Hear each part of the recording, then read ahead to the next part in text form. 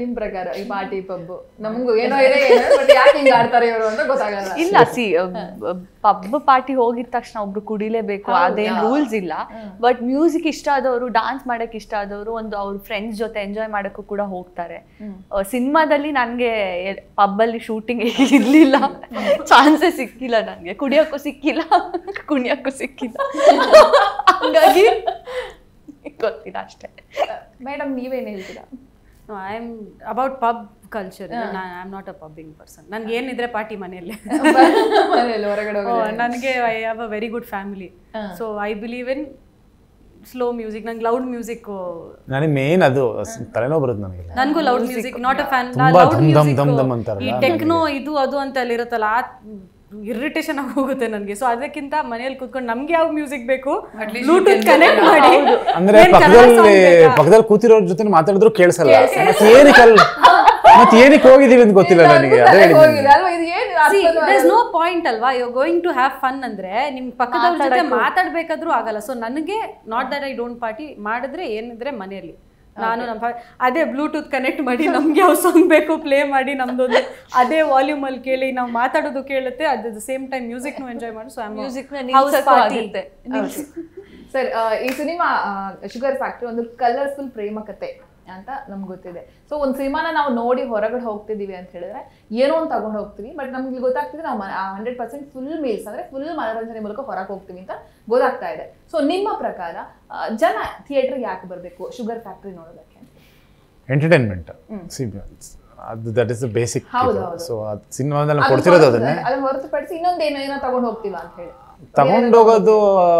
ತಗೊಂಡೋಗೋ ಥರದ್ದೇನು ನಿಮಗೆ ಆ ಥರದ್ದೇನೋ ಸಂದೇಶಗಳಿಗೇನು ಕೊಟ್ಟೇನು ಏನಂದಲ್ಲ, ಏನು ಪ್ರೀಚಿಂಗ್ ಏನು ಅಲ್ಲ ಇದು. Simple but very well short film. ನೀವು ನಿಮ್ಮ ಹೇಳೋದು ಅದೇ.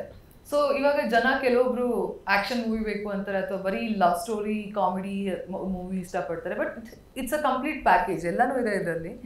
ಆ್ಯಂಡ್ ಅದೇ ಕೃಷ್ಣ ಹೇಳಿದ ಹಾಗೆ ಮೆಸೇಜ್ ಅಂತ ಏನೂ ಇಲ್ಲ ಅಂದ್ರು it's a feel good movie. ಖಂಡಿತವಾಗ್ಲೂ ಯಾರಿಗೂ ಎಲ್ಲರಿಗೂ ಕನೆಕ್ಟ್ ಆಗೇ ಆಗುತ್ತೆ. ಬಿಕಾಸ್ ಎಲ್ಲರ ಲೈಫಲ್ಲಿ ಆಗಿರುವಂಥ ಸ್ಟೋರಿನ ಎಷ್ಟು ಬ್ಯೂಟಿಫುಲ್ ಆಗಿ ತೋರಿಸ್ಬೋದು ಅಷ್ಟು ಬ್ಯೂಟಿಫುಲ್ ಆಗಿ ಇಲ್ಲಿ ತೋರಿಸಿದ್ದಾರೆ. So definitely every one will get connected to the story.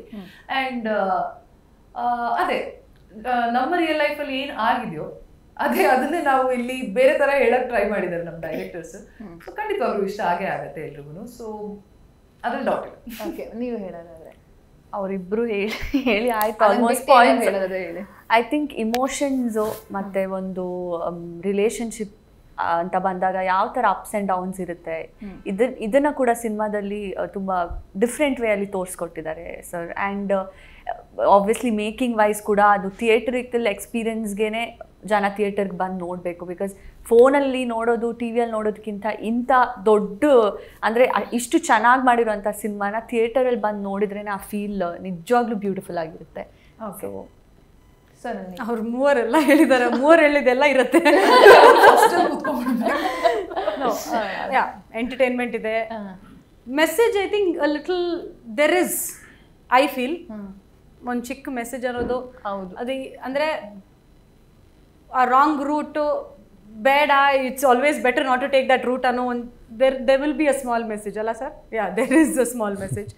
Apart from that emotions ಇದೆ, entertainment a lot of fun. ಆ ಬ್ಯುಸಿ ಸ್ಕೆಡ್ಯೂಲಿಂದ ಬಂದು ಆ 2.5 hours ಐ ಆಮ್ ಶ್ಯೂರ್ ತುಂಬ ಎಂಜಾಯ್ ಮಾಡ್ಕೊಂಡು ಸಿನಿಮಾ ನೋಡ್ತಾರೆ. ವಿಜುವಲಿ ಬ್ಯೂಟಿಫುಲ್, ತುಂಬ ಅಂದರೆ ತುಂಬ ಕಲರ್ಫುಲ್ ಆಗಿರುತ್ತೆ. ಯಾವುದಕ್ಕೂ ಆ ಪ್ರೊಡಕ್ಷನ್ ವ್ಯಾಲ್ಯೂ ಸ್ಕ್ರೀನಲ್ಲಿ ಕಾಣಿಸುತ್ತೆ. ಅಂದರೆ ಎಲ್ಲೂ ಕಾಂಪ್ರಮೈಸ್ ಮಾಡಲಿಲ್ಲ, ಕಾಸ್ಟ್ಯೂಮ್ಸ್ ಇರಲಿ, ಮೇಕಪ್ ಇರಲಿ, ಹೇರ್ ಸೀನ್ಸಲ್ಲಿ. ಕೃಷ್ಣನೂ ಹೇಳಿದ್ರು ಪ್ರೀವಿಯಸ್ ಇಂಟರ್ವ್ಯೂಲಿ, ಎಲ್ಲ ಟಾಕಿ ಪೋರ್ಷನ್ ಜನರಲಿ ಸಾಂಗ್ಸ್ಗಷ್ಟೇ ಸೆಟ್ಸ್ ಹಾಕ್ತಾರೆ, ಇದಕ್ಕೆ ಟಾಕಿ ಪೋರ್ಷನ್ಗೂ ಸೆಟ್ ಹಾಕಿದ್ದಾರೆ. ಅಷ್ಟು ಬ್ಯೂಟಿಫುಲ್ ಆಗಿ ತೋರಿಸಿದ್ದಾರೆ. And at the end of the day Kannada cinema. ಹೌದು, ನೋಡೋಣ, ಎಲ್ಲರೂ ನೋಡಬೇಕು. ಥಿಯೇಟ್ರಿಗೆ ಕನ್ನಡ ಸಿನಿಮಾ ಬೆಳೆಸೋಣ, ಥಿಯೇಟ್ರಲ್ಲೇ ನೋಡೋಣ. ಆ್ಯಂಡ್ ಈ ಸಿನಿಮಾ ಅಂತೂ ಖಂಡಿತ ಥಿಯೇಟ್ರಲ್ಲಿ ನೋಡಿದ್ರೆ ಮಜಾ ಬರುತ್ತೆ. ಓಕೆ.